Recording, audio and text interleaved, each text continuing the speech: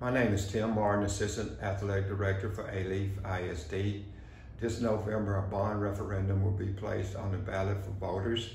Early voting begins October 18th and ends the 29th. Election day is November 2nd. You will be voting for Proposition C, which is the renovation to Crump Stadium. As you can see, we're in a locker room. This locker room is for the officials, and it's just one little area and one small shower.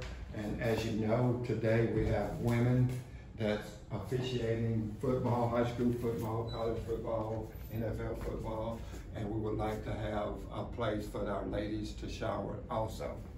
Next, we have our training room.